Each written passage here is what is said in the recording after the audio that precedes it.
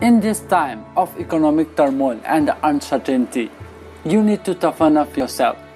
You can strengthen up yourself internally by reading a book titled Tough Time Never Lasts, but Tough People Do. Here in this video, we will be reviewing and learning some of the timeless principles to toughen up ourselves. So watch the video till the end. This might change your life for the better. Hello everyone, welcome back to my channel. Dale Carnegie, writers of How to Win Friends and Influence People, had quoted that quote, "Most of the important things in the world have been accomplished by people who have kept on trying when there seems to be no hope at all." Unquote. This is a forthright statement about resilient people. Do you want to become a person who doesn't give up when the situation seems impossible to win? If the answer is yes, then this video is for you. We are going to review and discuss some of the time-tested principles of the book titled Tough Time Never Lasts, but Tough People Do. It is written by Robert S. Schuller, so hang around and enjoy the video. Before we go on any further, please click the like, share and the comment on the video. It is your like, share and the comment that give me the motivation to produce more of such video. If you haven't subscribed the channel, please click the subscribe button. Robert S. Schuller was an American television evangelist, pastor, motivation speaker and author. He was renowned for the weekly television program Hours of Power. He has written many other inspirational books like Way to a Good Life, Your Future is Your Friend, Move Ahead with Possibility Thinking, Discover Your Possibility, It's Possible, Self-Love, You Can Be the Person You Want to Be, Self-Esteem, The New Reformation, The Be Happy Attitude, and the many other books. If you want a copy of this book, kindly click the link given in the description box below. The book, Tough Time Never Lasts, but Tough People Do, is an inspirational and a motivational book. It was published in the year 1983. Although the book was printed in the early 1980s, still it is one of the most valuable books in this time of pandemic and the economic turmoil because of the closures of economic activity.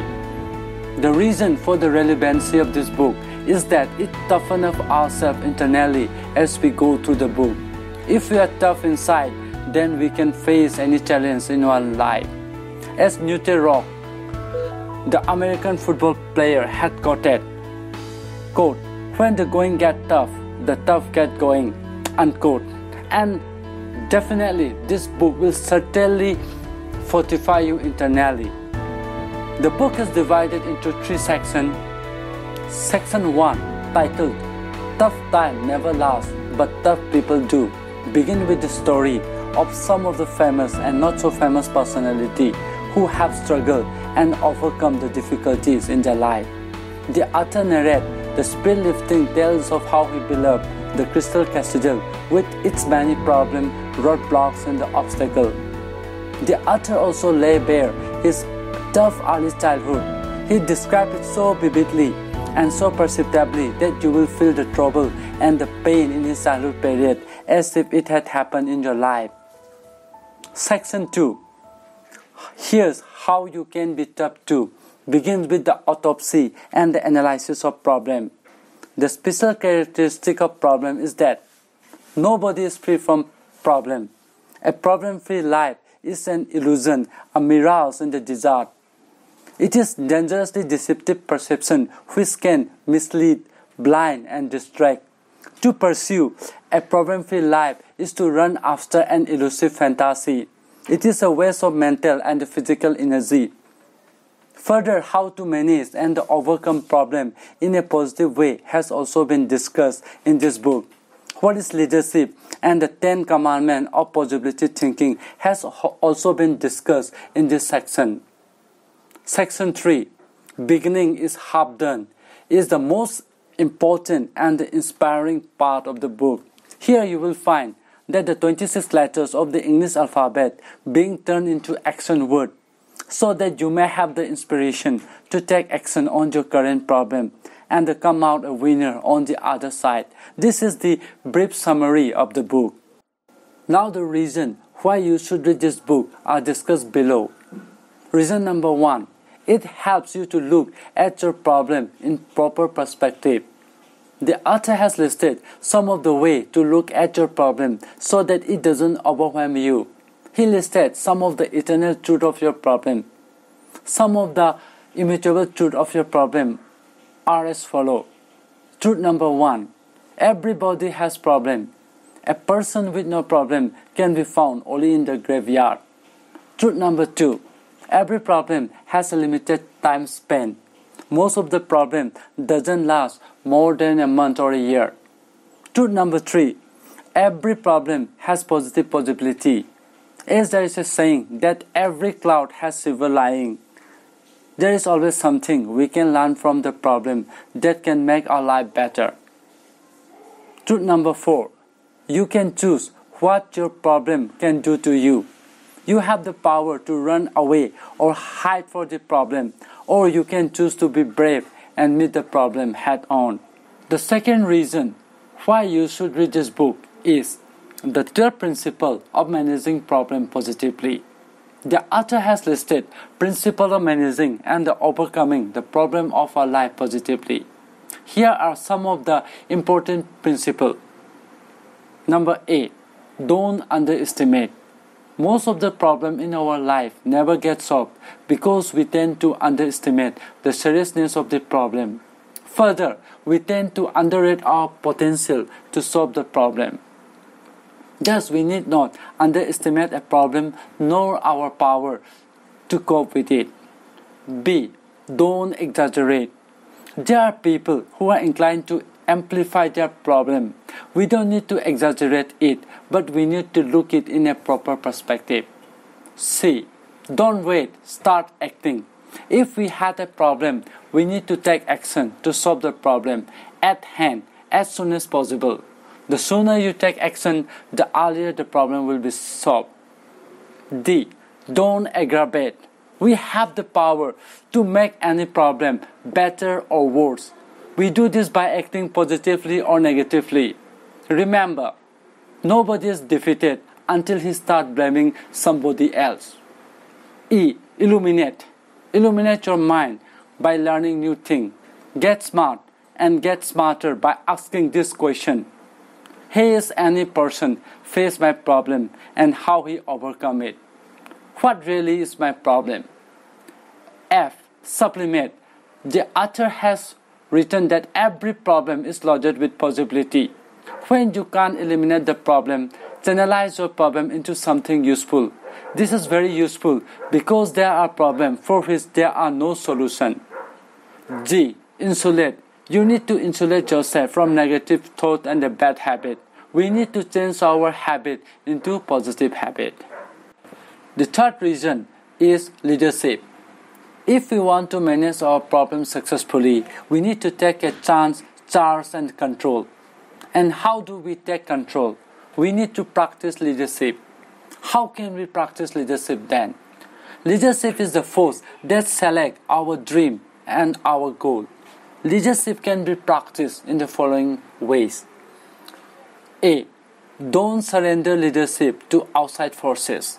Never surrender leadership to forces such as lack of fund, property, or location. If you need more money or relocate your business, take charge and take control.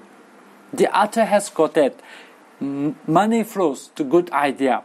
Good ideas spawn other good ideas. Dream inspire creativity in money management. Number B. Don't surrender leadership to fancies.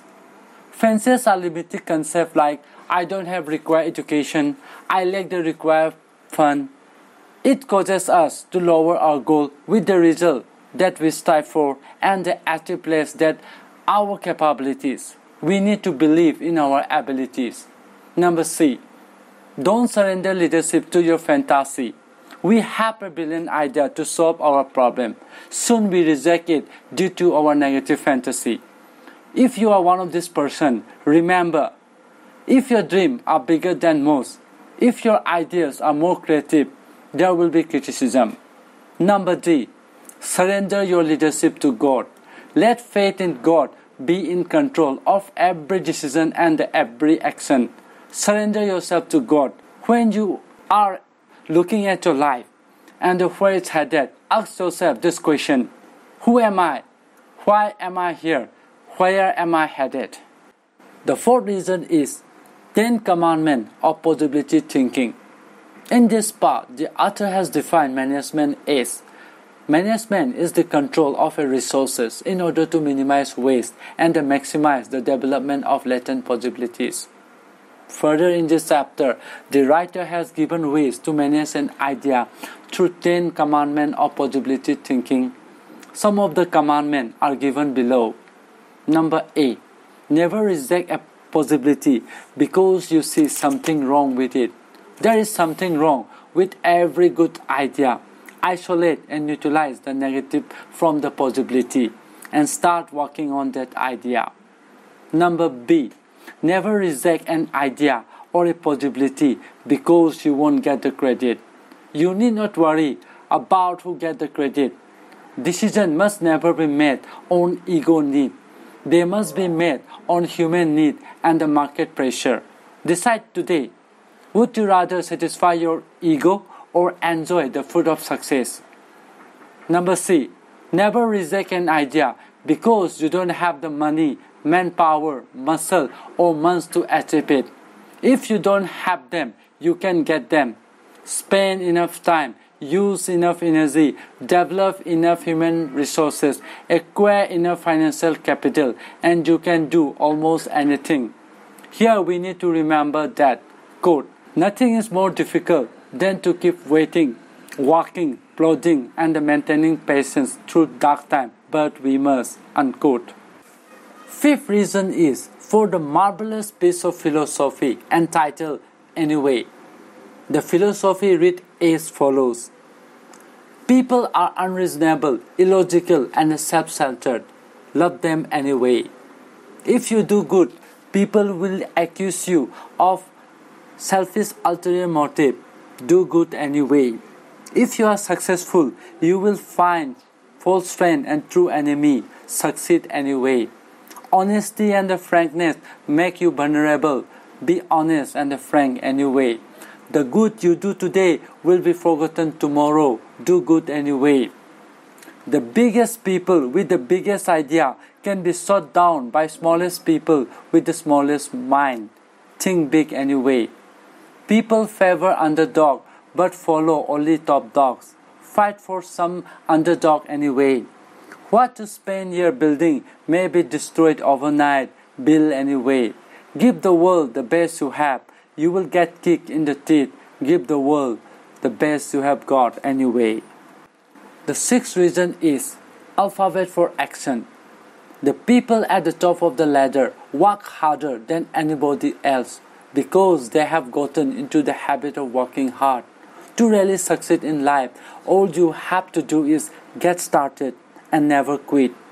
Here in this chapter, all the 26 letters of the English alphabet are transformed into action words such as A is for affirm. Affirm that you can do. B is for believe. That somehow, sometime, somewhere, through someone's help, you can achieve your heart's highest goal. C for commit. Commit yourself to a dream. D, dare to try to love. E is for educate. Educate yourself. F, find the talent, the possibility, the time, the money, and the due way. G for give. A giving attitude is the secret to a successful living. H for hope. Hope is holding on, praying on expectantly. Similarly, the remaining letters are transformed into action words. So, this book is a must-read for all persons who are facing problems in this time of turmoil. Just read it. Most of your problem will be solved by acting on the principle given in this book. Just read it and enjoy your life. With that note, I will end this video. Thank you for watching the video.